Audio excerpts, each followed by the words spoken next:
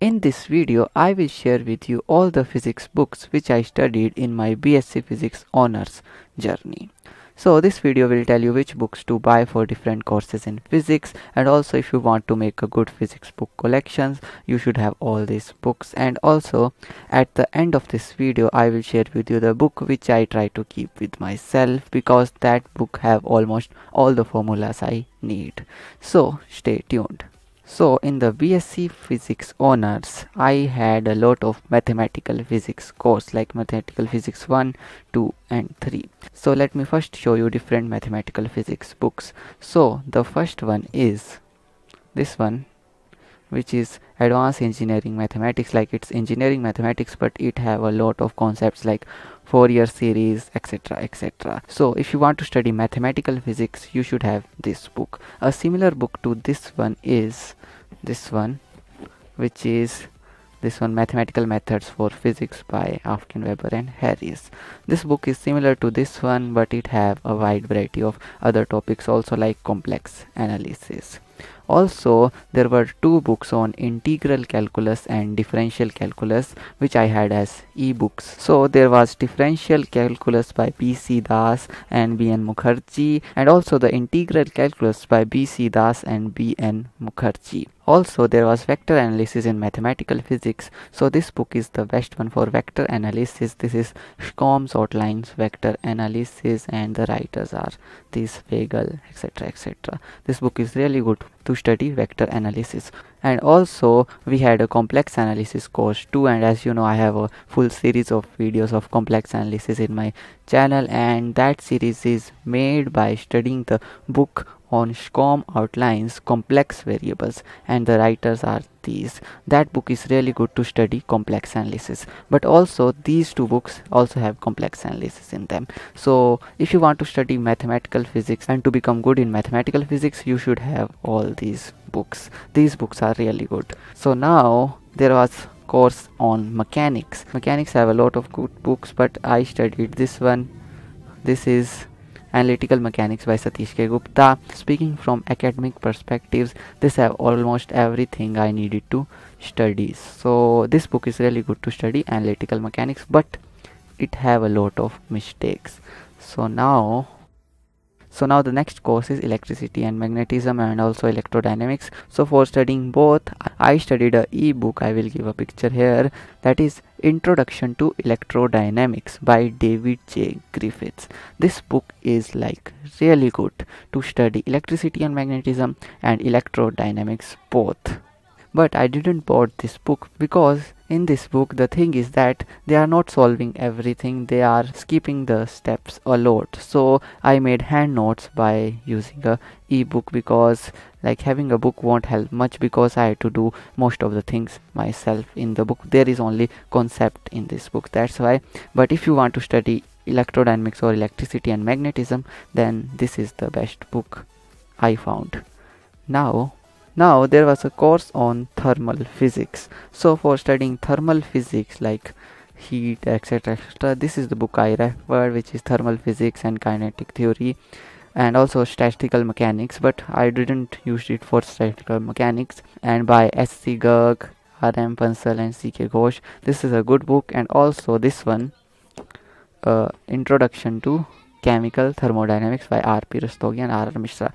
These two books are really good for studying thermodynamics. This one is better. I didn't study it this much. You can see like this one is more torn than this one. So this is better one, but this is not that good, but we can say this is also good. But this covers more topics. I am speaking from an academic perspective, not like theoretical perspective. These are for like doing BSc books. And also there was an analog electronics course. For that we studied this one, Integrated Electronics by Milmans. This book is really good, but for start there is some sign convention problem in this book. That's not a problem, it's mathematically right, but I thought that this book is wrong, but it is not. This is a really good book to study analog electronics, to help you like get comfortable with circuits. So this book is really good. Now we had a before quantum mechanics they gave us a modern physics course, and I studied this one, and this book is really good, like covering everything. I not only used it for modern physics but also for quantum physics and other subjects. This also covers statistical mechanics, and it's like a really good visual book. And they are also giving us stories of scientists who discovered thing, and like how they did their PhD from where, etc, etc. Like a really good interesting book to like study, and it covers a lot of good topics. So if you guys want to study physics like a overall view, this book is really good. Now with mathematical physics we had courses on math. So for math the teacher mostly gave us some presentations and PPTs to study, so we studied on them. The courses were on linear algebra and tensor, and both were PPTs, so I didn't found any books for that. But there was another course on theory of equation and analytical geometry. Theory of equation book was like a college one book, which was local college book. I studied that, but for coordinate geometry this book was really good. This is the elements of coordinate geometry by S.L. Leone. This covers almost everything you need to know about coordinate geometry. Really good book. And this guy have a lot of other books. This, if you can see these books, you can like buy them for math courses. We are studying physics honors, but we have a lot of math. That's why this channel is based on math. So this book is really good to study coordinate geometry. Now we had a really tough course on quantum mechanics. For that I studied this one, that is Quantum Mechanics by G. Aruldas, and there were other books but those were ebook. I will give a photo of that. And also I want to tell you that this is also a book on quantum mechanics by P.M. Matthews and K. Venkatesan. I am not a critic, but I didn't like this one because this do not cover much on quantum mechanics. It's really not a good book. This one is really good, and from the start covers a lot of things. Like from start it starts with origin and like make a really good base, and then like teach you quantum mechanics. There was another book, ebook, I will show its picture here. You can buy these. Don't buy this one, buy this one for quantum mechanics. You should have this one for quantum mechanics.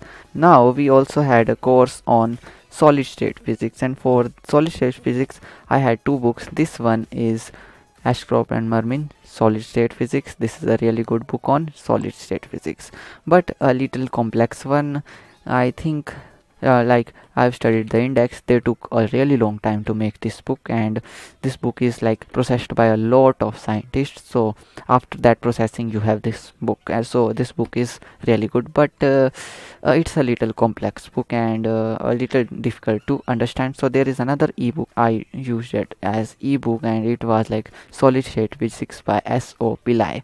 That was a really good book, and it was much more simpler than this one, but this one is also good, so you can buy this for solid state physics, and really good book. Also there was a course on waves and oscillations, and for that we studied this book. This is a ebook I have. I don't have a hard copy.